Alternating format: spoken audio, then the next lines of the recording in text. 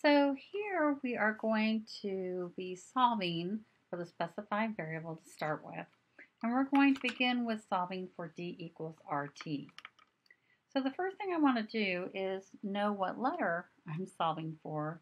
And in this case, we are going to solve for R. So if we're going to solve for R, I need to move away whatever is next to R. In this case, t is being multiplied on R, so I'm going to do the opposite and I'm going to divide.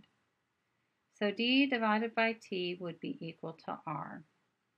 Over on this equation, I'm going to do a little bit different. So I'm solving for c.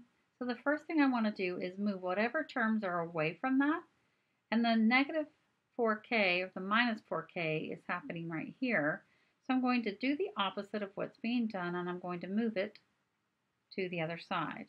That'll get me t plus 4k is equal to 3 times c. Now to solve for c, all I need to do is divide by 3. So t plus 4k over 3 is equal to c. The next equation we're going to do to solve is this one right here. And if you're in the class, you can follow along with the numbers. So on this one, the first thing I need to do is distribution. So it's going to get me 6y plus 54, because 6 times y is 6y and 6 times 9 is 54, is equal to 8y plus 54.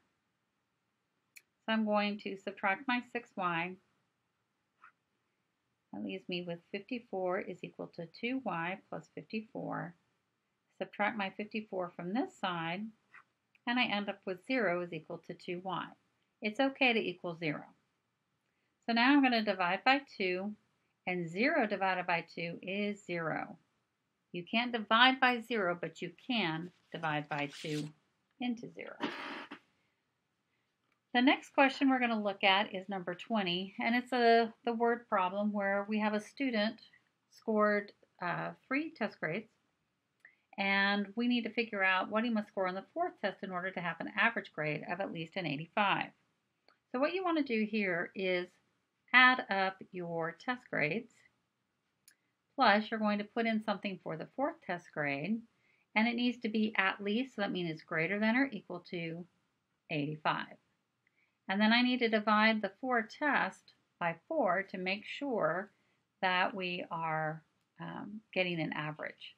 So I'm going to add my 3 test grades, which will get me 244 plus x over 4 is greater than or equal to 85. Now what I want to do is I want to clear out my 4 on my denominator because it'll make it easier to solve.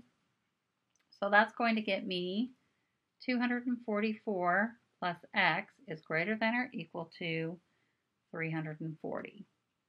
Now all I have to do is subtract my 244, and that'll get me x is greater than or equal to 96. So that means the student must score at least a 96 in order to make the 85 average.